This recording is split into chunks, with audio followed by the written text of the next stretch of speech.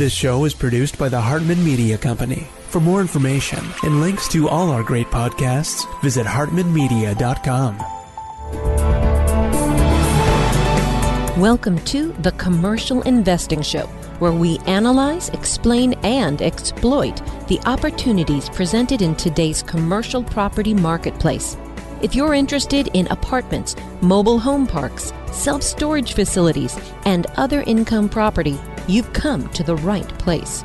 We'll explore what's hot and what's not in markets nationwide in the relentless pursuit of return on investment. Here's your host, Jason Hartman. Thank you for joining us. I am here with a live interview. We don't get to do too many live interviews, so this is really exciting, with a prior guest who is returning to the show, and that is none other than Brent Johnson, CEO of Santiago Capital and the creator of the Dollar Milkshake Theory, which is a very famous, cool theory that we'll give him just a second to explain that to you, because I think that's important. Brent, it's good to see you. Yeah, thanks for having me. We've been talking about doing this for, I think, 9 months or something. We finally get around to doing it. It's been a while, and last time we were on Zoom, of course, but since we're both speaking at this conference, it's great to be able to talk to you in person and do this in person. So first of all, since you are so famous for it, just tell us about the Dollar Milkshake Theory real quick. And this, by the way, plays into the debate about the value of U.S. dollars as the global reserve currency and so forth, and how important that is and why it may or may not continue. Yeah, sure. Thanks for inviting me on to do it again. To make it very simple, the Dollar Milkshake Theory is really just a framework for how I see the markets playing out in the years ahead. Now, I started talking about this in 2018, really kind of ramped it up in 2019, because I thought we were approaching a sovereign debt and currency crisis because of all the huge debts in the world. Now, we haven't had the sovereign debt and currency crisis. We had a pandemic crisis, which kind of kicked everything down the road. So I think we will still have a debt crisis, but I'm not smart enough to know whether it comes next week or next year. But I manage money for a number of high net worth individuals. And so while I'm always trying to make money, I always have to be on the lookout for these rogue waves that come and, cause a big drawdown. Sure.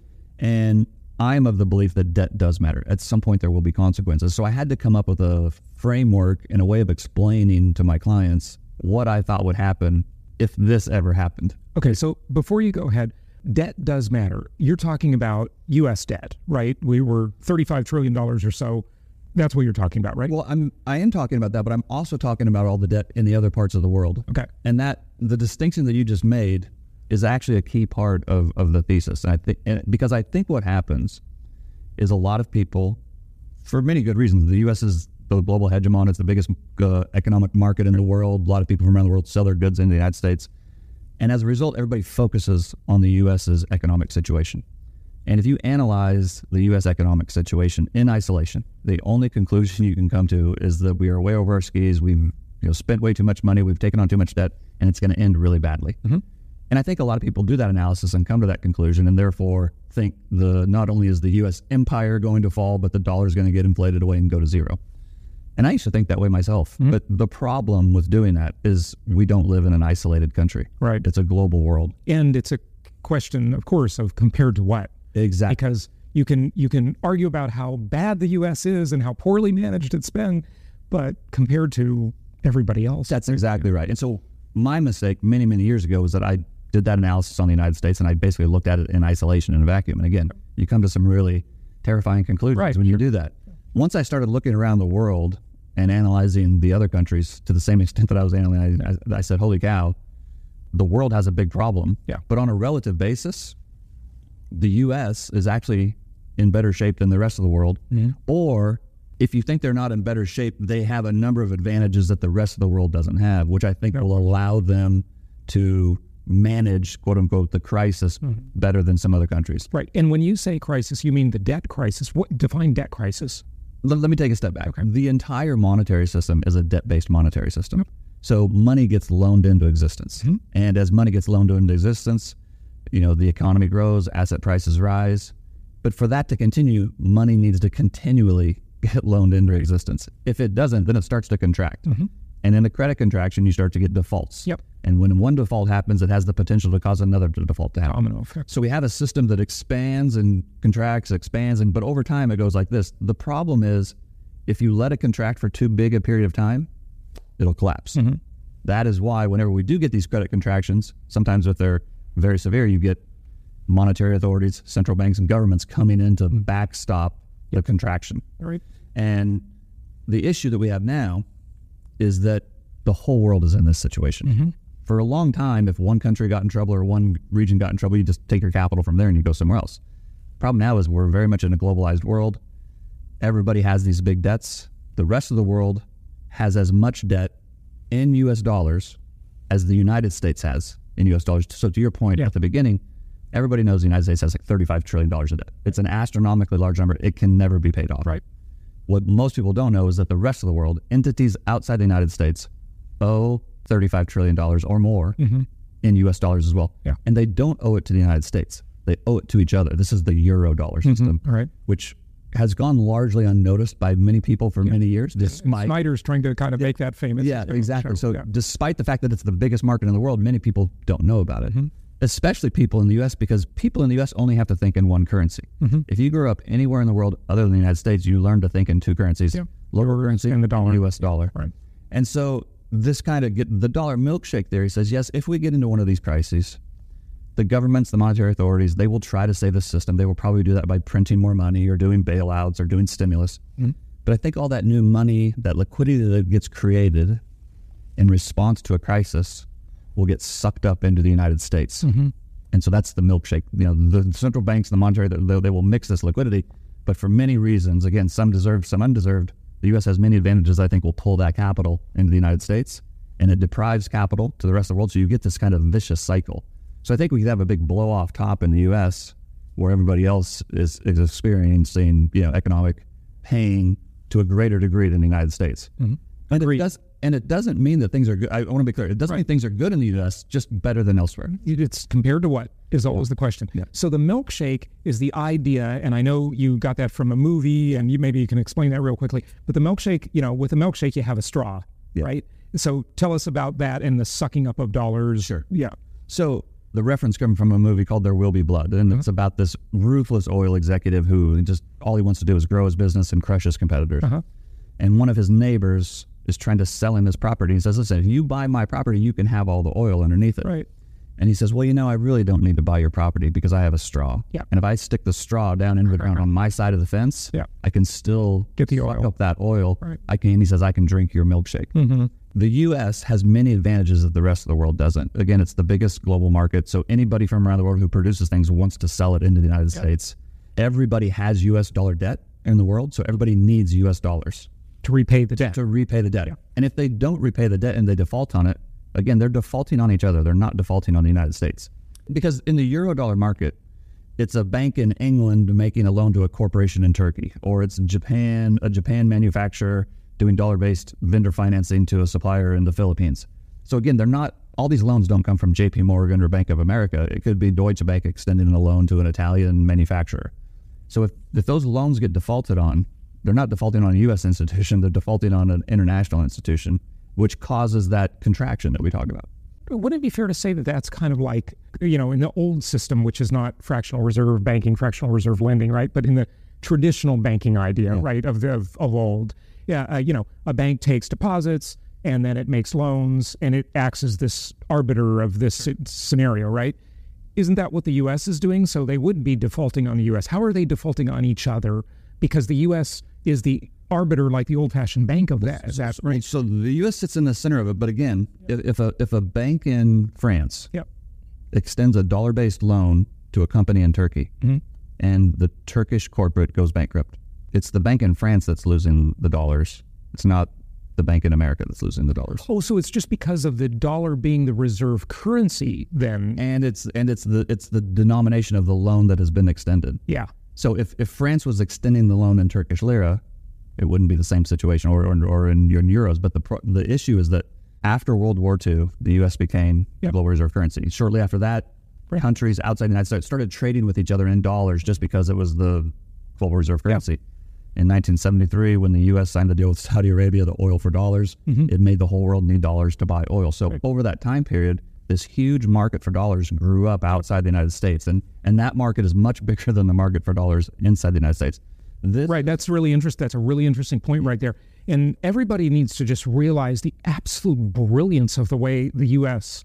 just won that deal. Yeah. From Bretton Woods onward, I mean, it put the U.S. in an incredible position. I would argue really, that is the greatest deal in history. U.S. history. Yeah. It's better than the right. Seward's purchase of Alaska. It's better than the Louisiana purchase. Yeah. I mean, I put it because it allowed them to not only stay the hegemon but extend their hegemony to a greater extent. Right. And I would argue that the second greatest maybe con in history would be 1971 when Nixon closed the gold window. I mean, because somehow all of the world just kept on doing the same deal. Well, that's why it's so important. When he cut the gold from the tether, the peg to gold, for the next year and a half, there was a lot of volatility and there was questions whether the U.S. dollar would remain global reserve currency.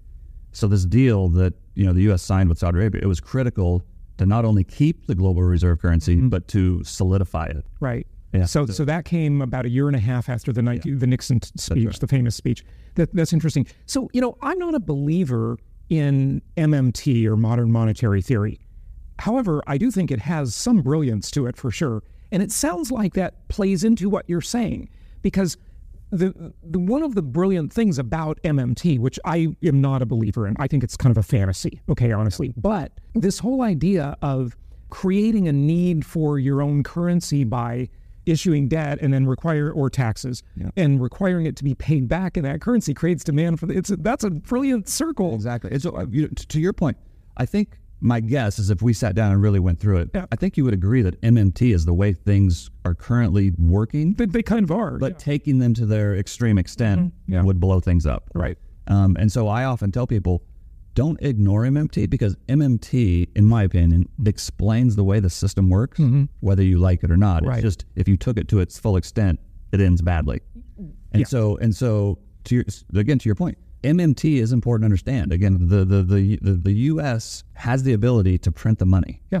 And the thing is, they don't even really have to print it. They can just spend it and then tax it back, or the debt that's associated with it creates demand for it. Loan it into existence. Yeah. Right. So the question is, with all of the doomers out there, led by maybe Peter Schiff, he's been on the show before, and of course you've debated with him. How long can we keep this game up? I think at some point, you said if MMT is extended to its, it wouldn't work at some point, and I agree with you. But can we just kind of keep playing this game for a long while? I think we can play it longer than most people think. Yeah. So I'm of the opinion, again, because the debts are enormous. Yeah. And Mike Green has talked about passive investing and how the rise of passive investing could cause everything to go up together, but can also cause everything to go down together very quickly. Mm-hmm. So I think you need to be prepared for a bad outcome, but I don't think you should be betting everything on the bad outcome, because I do think this can go on longer than many people think. Yeah. Again, so I've been in this business for 25 years now. I started just before the dot-com crash in 1999. And in 2000 and 2001, people were saying this is the end. And then miraculously, we had a boom. And then it happened again in 2008. Saying that in the 70s. This is the end, right? Yeah. And then we had COVID, and people said this is the end. But, here we are. We're back at the highs. The plates are still spinning. I think there's a lot of people, especially the doomers, who think central bankers are a bunch of stupid idiots who don't know what's going on. And I think that's a wrong way to think about it. I think they're actually incredibly smart people. And perhaps they practice voodoo that you don't agree with, but they've kept the plates spinning longer than many people have predicted. It would not surprise me at all if this goes on for another 5 or 10 years. I think it could easily happen. That's it. Years from now. I would think it could go on much longer than that. Sure, it could. It absolutely could. And so that's. I think people need to have a plan for bad things to happen, but I don't think you can just sit there on top of a mountaintop in isolation and say it's all going to happen tomorrow. Right. Yeah, I agree with you. Well, a whole bunch of thoughts come out of that, Brent. Number one is that famous quote, how does the world end? Not with a bang, but with a whimper. Yeah. And that speaks to the idea that this is just sort of a progressive thing. We're inflating away the debt. For many, sadly, their economic situation gets a lot worse because they bear the brunt of that inflation. It just sort of keeps going, and it's like this progressive thing, the idea of, you keep kicking this can down the road. And then the other quote it reminds me of is the investor complaining that the market's irrational and I'm right. Well, the market can remain irrational longer than you can remain solvent. And that's the thing that so many people, they think the jig is going to be up, and I think someday they'll be right, but it could be 100 years from now. And what happens when the jig is up? Like, how does that look? So I think part of this is related to we're now in this culture of like instant gratification. Yeah. Swipe left, swipe right, go on to the next post, right? Read this on Twitter, and then you don't like it, go to the next one. Very short attention span, right? And so I think people, because they're used to that kind of environment, they think that we're going to have this big event, everything's going to get really bad, but then everything's going to be solved, and then we're onto a new system, right? And everything's fine. Yeah. And I just don't think that's the way it is. I think, it could happen very quickly, but this could happen. This could, like we've just said, it could take 5 or 10 years. We could have moments of real craziness, and then it gets good again, craziness and good again. So we could have another 20 years, like we've had the last 20 years, right? Sure. 3 different major crises, but yet everything is still functioning and asset prices are higher. That could easily happen. But the thing that I think many people get wrong, and this is something that I hope doesn't happen, but I think is more likely to happen than not, is let's say we do have this big crisis. Let's say we do have this big moment. I think more than likely what comes next is more authoritarianism and more government control than less. A lot of times people will compare the United States to Rome, right? And there's a great book called The Storm Before the Storm. I don't know if you've read it, but I have not. You should read but it. I know the Rome story. It's fantastic. This book takes place from like 110 BC to 60 BC. It's like a 50 or 60 year period. And eventually, and all the parallels to the United States, it's incredible. Yeah, I know. Yeah. But what people don't realize is after that book ends in 60 BC, Rome still existed as the dominant power for the next 400 years. Yeah. What came next was the dictators. That was the fall of the Republic. Right. But what came next was more authoritarianism, more centrally controlled power. And that's my biggest fear, is that's kind of where we're headed. Again, I hope I'm wrong, but that's what it seems. Well, that's what we have seen so far, just, in the last couple of decades. I mean, every crisis brings a new level of more laws, more intrusive situations with the government intruding into our lives. I mean, in the past with my businesses, the idea of banking just used to be this thing in the background. Now, I spend hours every week on banking. Yeah. I mean, banking should just be like air. I don't think about it. It should be like a utility. Yeah. It's like all encompassing. But with the Patriot Act and the Know Your Customer, and that banking has become insanely complicated. Your bank just won't do anything for you anymore. There's just a million regulations with everything. I used to never think about banking. It was this thing in the background. And that will probably continue. Yeah. I think we'll probably continue to see the small regional banks, be put to the wayside, and the bigger banks will get bigger. A good comparison might be doctors, right? And how you can't really have many doctors in private practice anymore because the burden of managing all the insurance and the complexity of that whole system. A small doctor can't do it anymore. It's just too complex. Yeah. And so the weight of this bureaucracy just keeps getting heavier, and this authoritarianism keeps getting heavier. Right. But that can go on for a long time. So, okay, what does the debt crisis end of the world scenario look like? Like if it happens in 10 years or 1,000 years? Well, what is it? What happens? What I think happens is you start to have currencies around the world start to fall in value dramatically versus the U.S. dollar. All right. Because if we get into a situation where the U.S. has to print more money, the rest of the world's going to have to print more money too. Yeah. Because there's so much demand for dollars and there's not as much demand for the other currency. The dollar, even though they're printing more of it, probably rises in value versus other currencies. Right. That's a problem because all these other currencies or all these other countries have dollar debt. They earn. It gets more onerous for them. So as they start to, I think as they start to default, you start to have a crisis, jump from one country to another, kind of a crescendo type thing. And I think as that's happening, I think the capital that is available, the liquidity that there is there, rushes back into the United States as, again, the relative the safe place. Storm. Yeah. I think probably what happens is we get a big blow off top of some kind. I think the dollar goes higher. I think gold goes higher. I think stocks go a lot higher. I think real estate prices probably go higher. Yeah. But then that will come to an end at some point too. And again, I don't know if that's a 6-month thing, a 6-year thing, or a 60-year thing. Yeah. But I think we have much higher to go before we have this ultimate crash. Now, it doesn't mean, I want to be clear, everything's kind of at its high right now. Gold's at its high, the stocks, Bitcoin, real estate. We could easily have a correction. It wouldn't shock me at all. I kind of expect one. But I don't think this next correction is the final thing. I think this is going to take several years to kind of play out. Yeah, I couldn't agree with you more. And Brent, can you explain weak dollar, strong dollar versus inflation, deflation? And I think people make a mistake with that because most people think of it as like within the United States, right? But it's really, how does it impact someone in the U.S. and then outside of the U.S. and the rest of the world? So I've always been clear since the very first time I mentioned this Dollar Milkshake Theory that I thought the U.S. dollar would rise versus other currencies. So it's a relative game. And the strong dollar, because the whole world runs on dollars, a stronger dollar tends to put pressure on countries whose currency isn't the dollar. Right.